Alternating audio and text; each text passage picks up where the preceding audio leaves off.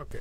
Good day, everyone. My name is Frederick Hampton. I'm Associate Professor at Cleveland State University and Interim Chair of the Counselor Department.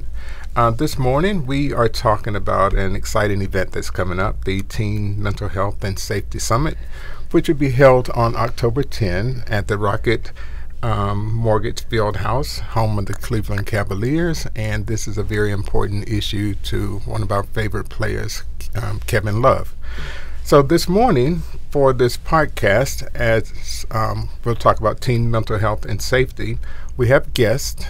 One guest is Dr. Dakota King-White, Professor of Counseling at Cleveland State University, Mrs. Marian Armstrong, counselor at Parma City High School, and Professor Kathryn MacCluskie, Professor of Counseling at Cleveland State University.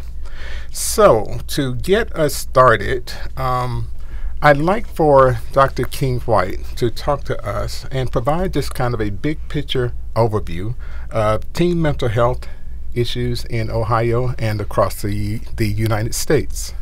Thank you, Dr. Hampton. So some of the things that we're seeing around teen mental health right now are just like the normal things around ADHD, anxiety, depression. So when we think about this from a national perspective, we've seen some of these things come up, especially due to the pandemic.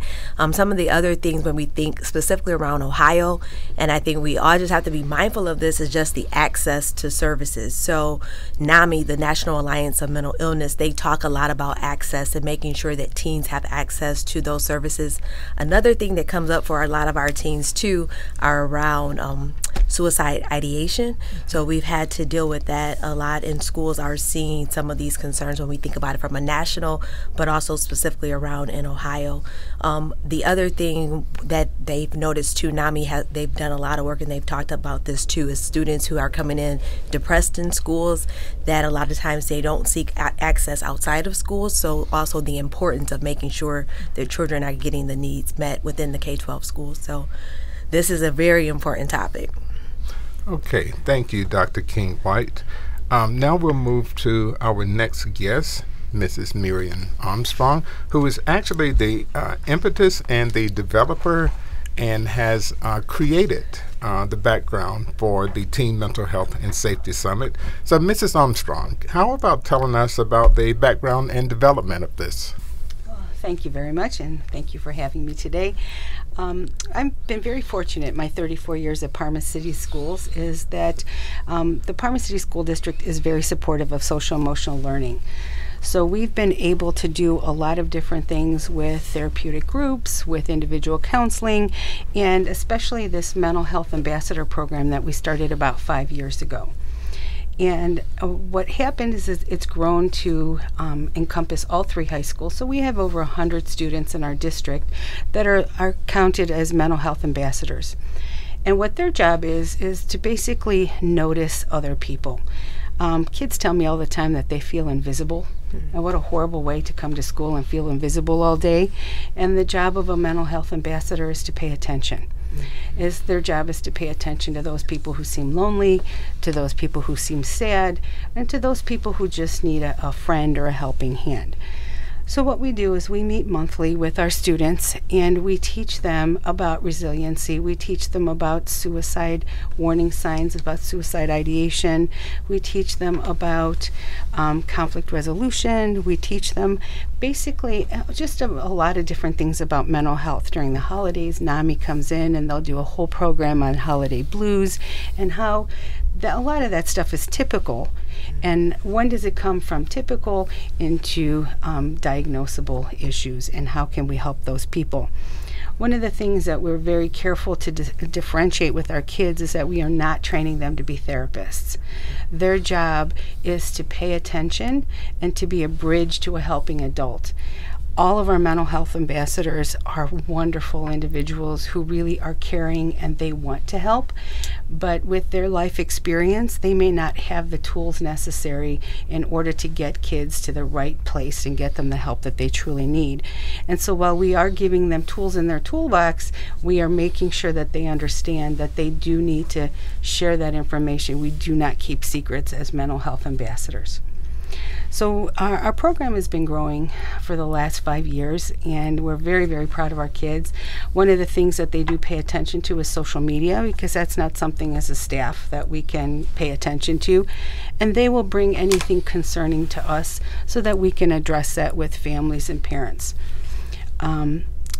This year, actually last school year, we had Brecksville reached out to me and said, you know, we saw you on the news because Holly Strano has been a great champion for us through Channel 3 News, and would you be willing to help us start a mental health ambassador program? Mm-hmm. And I said, sure, why not? That sounds like fun. Mm-hmm. And 3 days later, Cleveland Heights reached out to me, asked me the same question. So I then reached out to Dr. King-White and Dr. MacCluskie and said, what do you guys think about partnering and starting a program and training 1,000 kids through the district to have hope and resiliency and take that message back to their school and teach resilience? Okay, so Marian, at your high school in particular, how many mental health ambassadors do you have right now? Right now in our building we have about 35. I think after the summit we're going to have some more. When they've heard Kevin Love Fund, a lot of kids are like, can I join now? So we're excited. It's the more the merrier, the more conversation we can have around mental health, and the more conversation we can have around hope and resiliency, I think the better our community will be. Okay. And one more question for you, Marian. How are you going to think about what is program success going to look like, in your opinion? Program success, I never thought I'd look forward to October 11th before, because this is a huge endeavor. We've got a lot of wonderful community partners. The Adams Board has partnered with us, Recovery Resources has partnered with us, Education Service Centers partnered with us, Riley's Angels, Ohio Guidestone. So success is getting that information out to our families in our city so that they understand that there are places that our kids can go for help. Our district is partnered with Ohio Guidestone, and we have in-school therapy. A lot of people don't understand that they have that right in their schools. So the more information we can get out to our families, and the more we can start conversations about mental health, and it's okay to not be okay, and have that conversation, that to me is successful. Okay. That was really important. It's okay to not be okay. Thank you for that. Okay, now we'll move to Dr. Kathryn MacCluskie, again, Professor of Counseling at Cleveland State University. So, Dr. MacCluskie, talk to us about the public mental health model and wellness. Sure. So the public health model basically identifies prevention as the most efficient way to address all manner of different types of disorders, whether they're physical, emotional, mental, and so on. And in our program, in the school counseling program at Cleveland State, we train people to become school counselors according to a model that's been established by the American School Counseling Association, and ASCA for short. And ASCA advocates that school counseling needs to address 3 broad aspects of student development. One of them is academic, one of them is career development, and the other one is the social emotional piece. And so, you know, a lot of people are probably very familiar with the academic aspect of school counseling, but there has been an increased need for focus on social and emotional development for all of the reasons that Dr. King-White and Mrs. Armstrong just were mentioning. So the Centers for Disease Control has noted an increase in anxiety and depression among kids over the last decade. And right now, suicide is actually the second leading cause of death in adolescents between the ages of 10 and 14, as well as it's one of the top 3 causes of death for kids between the ages of 15 and 19. So even though there's been a rise in mental health issues for children and the adolescent population, the rates of mental health service access, what Dr. King-White just was talking about, have not increased. And so there's a shortage of mental health workers. There's a shortage of services that are available to people who are struggling, and there is more people struggling now, you know, in particular because of the pandemic. So this has resulted in an increased need to kind of push and integrate mental health services into the K through 12 school setting, as Mrs. Armstrong was talking about. So using tools like this mental health ambassadors program that she's developed is such a powerful way to teach students how to be aware of their own mental health and how to be aware of mental health in the friends and family members around them. So just like when you're traveling on an airplane and the flight attendants are instructing you that you should always put your own mask on before you try to help somebody else with the oxygen mask. That's kind of the approach that we take training our students in the counseling program and also training our students in the mental health ambassadors program, which is that they need to be aware of their own mental health and what things that they can do to take care of themselves emotionally, and then also to be able to recognize signs and symptoms in people around them and to know how to get them hooked up to get services and get help. So a program like this facilitates getting help to kids before things get really bad, and even potentially to get help for a student thinking about doing something harmful to themselves or to somebody else. And the kids often see some of these symptoms in their peers before adults notice it. So, as we think about, some of the recent episodes of horrific school violence that we've seen, I wonder how many of those types of things we can kind of prevent or, intervene before things come to the place of bodily harm to people by training kids in some of these skills. Okay, thank you, Dr. MacCluskie. So now for all of our guests, in addition to this very important Teen Mental Health and Safety Summit that's coming up October 10 at the Rocket Mortgage Fieldhouse, let's talk a little bit more about how the broader community can participate in supporting teen mental health. And no one in particular, so whoever would like to talk about it. Yeah. So I think Ms. Armstrong, she talked a lot about the partners who are partnering with the Teen Mental Health Summit, and those partners are amazing. So we know that we cannot do this work alone, especially when we think about the K through 12 systems. A lot of times in our K through 12 schools, the burden is on the school counselors, the social workers, the school psychologists, the teachers. So those community partners are extremely important.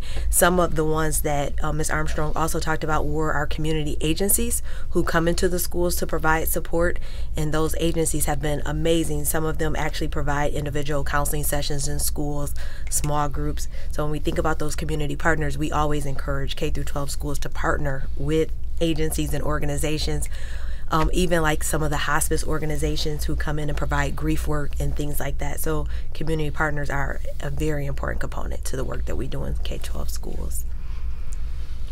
Okay, so Dr. King-White, are you suggesting that in nearly any community, anyone who has mental health needs has access to mental health services? Would you go that far? So I think it depends, right? So I think we have to be mindful of the agencies and the people that we have access to.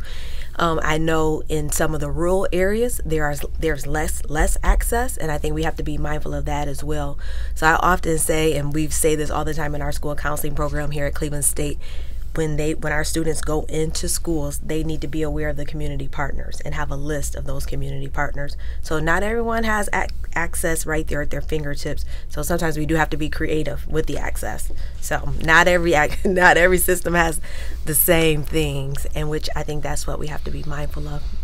One of the things Dr. MacCluskie talked about too was there's a shortage now of therapists out there, and so I find even with our agencies that work within our school, there's a long wait list. And it's very hard to get those kids in crisis the help that they need right away unless they're going in through a hospital. Absolutely. And even then it's a little tricky sometimes. So the more kids that we see coming out of Cleveland State, the more helpful that will be, because there is quite a large shortage right now of therapists. Okay, so I'm the only non-counselor at the table here, and I don't really know. I mean, I know what wait lists mean, but I don't really connect wait lists to mental health services. Tell us about that. It's exactly what it sounds like. I have a student I might make a referral for, but the therapist at my school, the Ohio Guidestone therapist, may already have a full caseload and can't take anybody else.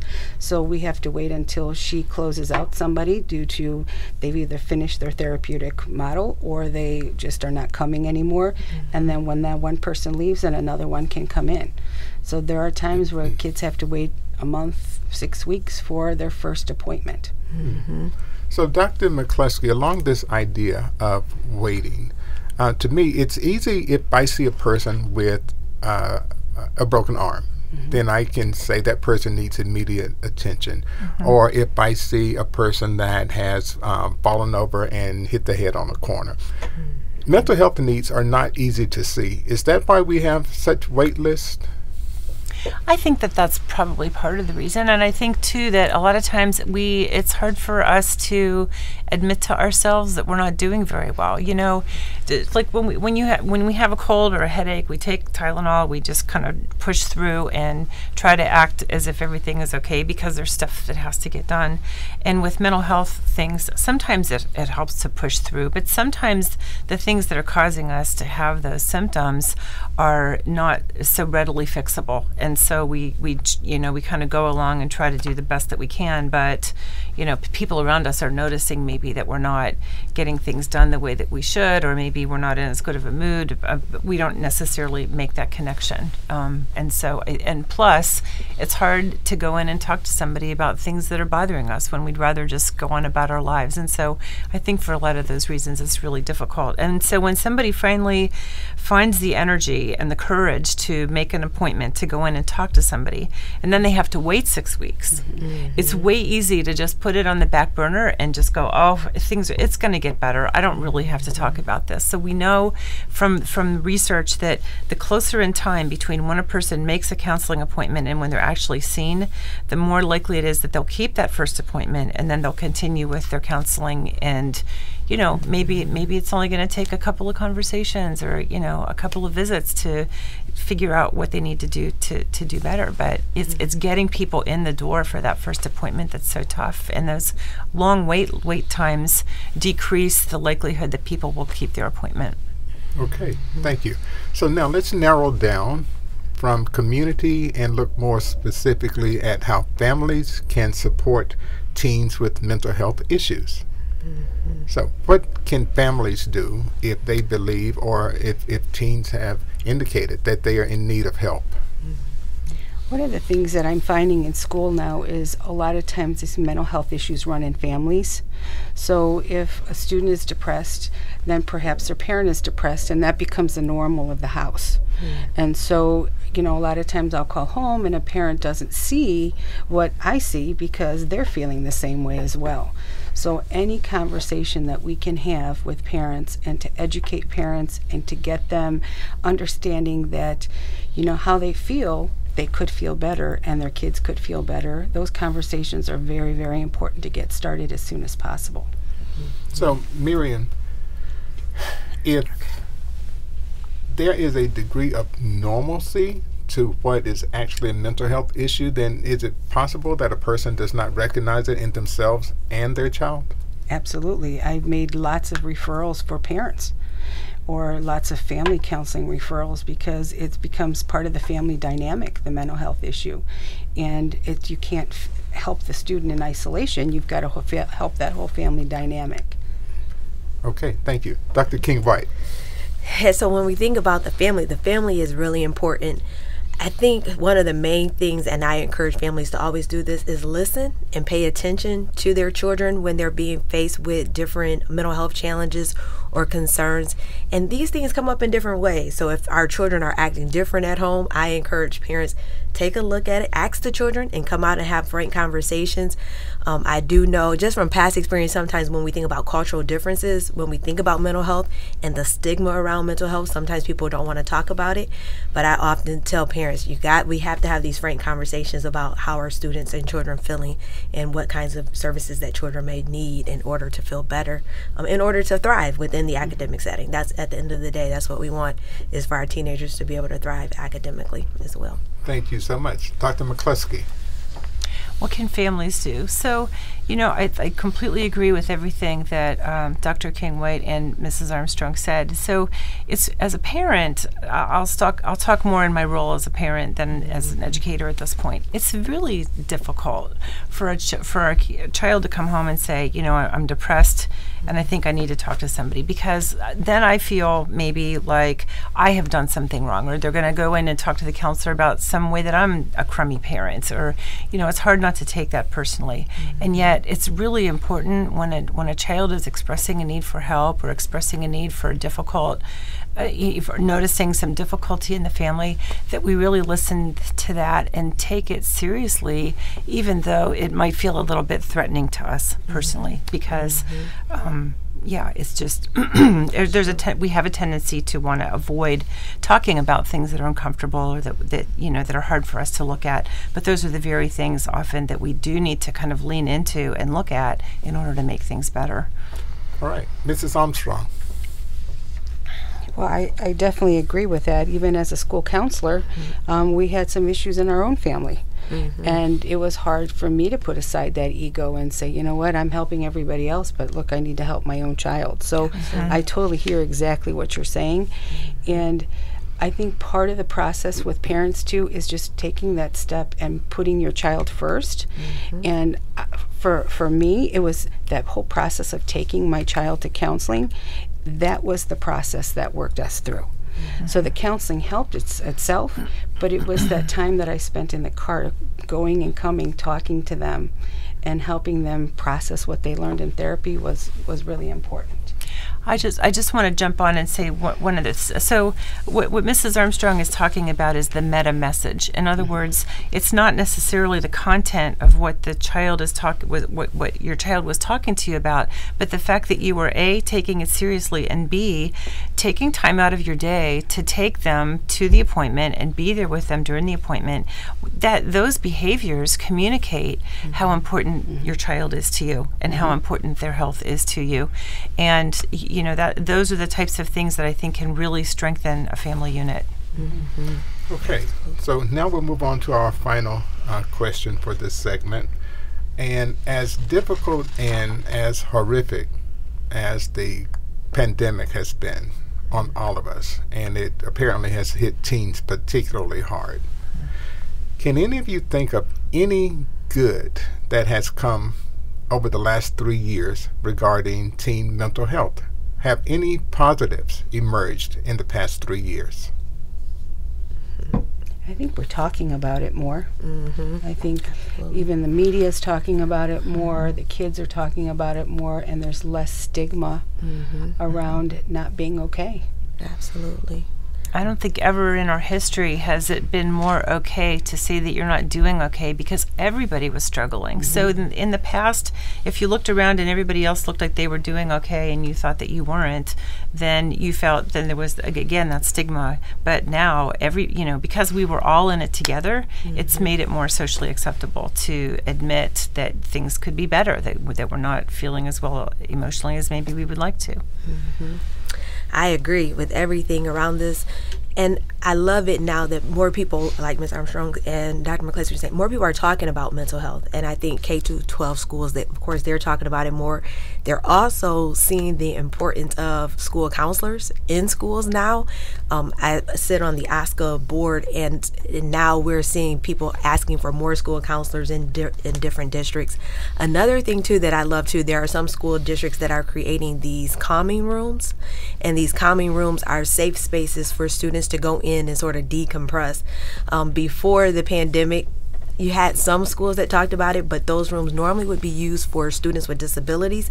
Now they're normalizing it, how important it is, even for teachers, to have safe spaces to be able to go into. So those calming spaces, I have found that those are really good too. So the pandemic, it's been hard on everyone's mental health, including educators, the school counselors, but I definitely think it's important. Yeah. Okay, Mrs. Armstrong, you have another comment? I agree. I think that we're all in this together mentality. Yeah. We've done a lot of trauma-informed training with our staff, and I love how you said our staff felt traumatized at some point too. Absolutely. So we do have we're all in this together, and I love that term. It takes a village to raise a child, and this has really brought us all together, and we're focusing where it needs to be on our kids. I love it.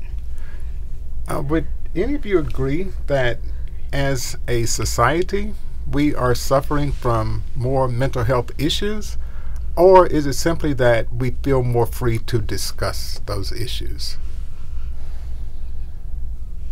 I think both. I think both. I think our folks are a little less resilient than they were. You know, maybe when my dad came over here as a refugee from Hungary. I mean, he didn't know the language, and he was successful. Our kids are a little less resilient than that, but we are talking about it, and we're training them, and we're teaching them and supporting them, so it'll come. I have hope. Yeah, absolutely. Okay. Yeah, I agree. I think if you just look at what's going on in the world and what's been going on in the world over the last decade, let's say, with the extreme weather, violence in society, and so the economic pressures and workforce stuff, and then pandemic on top of it, I think that there's more existential angst for everybody with good reason. I mean, it's based in reality, and at the same time, we have this avenue, this ability to use technology and to use some of these ways that we have of connecting to really try to move toward shining the light on mental health more and helping people become more aware of ways that they can respond and think about things that are more conducive to having good solutions to problems that are coming up. Okay. Absolutely. Do you have a final word, Dr. King-White? I think we've covered a lot of it. I think, again, just that importance of everybody just supporting mental health, and in our K-12 schools, us continuing to support students socially and emotionally. Those are just the key factors. But I'm happy that we're having this conversation here within our community. Okay, so I'd like to thank all of our guests for joining us today. Dr. Dakota King-White from Cleveland State, Dr. Kathryn MacCluskie from Cleveland State, and Mrs. Marian Armstrong from Parma High School, Parma City High School. So don't forget, the Teen Mental Health and Safety Summit will be at Rocket Mortgage Fieldhouse, October 10, and it's greatly supported by the Cavaliers and particularly Kevin Love. So thank you for joining us, and have a great day. Thank you, Dr. Hampton. Thank you.